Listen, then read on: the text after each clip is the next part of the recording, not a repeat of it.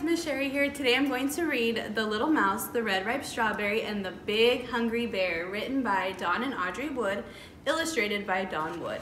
Hello, little mouse. What are you doing? Oh, I see. Are you going to pick that red ripe strawberry? But little mouse, haven't you heard about the Big Hungry Bear? Oh, how that bear loves red ripe strawberries.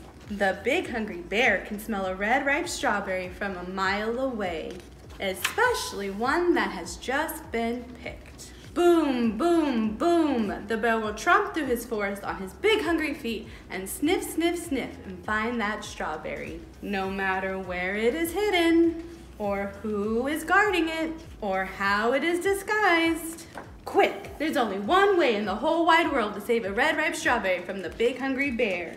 Cut it in two, share half with me, and we'll both eat it all up. Yum. Now, that is one red ripe strawberry the Big Hungry Bear will never get. The end. I hope you guys enjoyed that book. See you next time.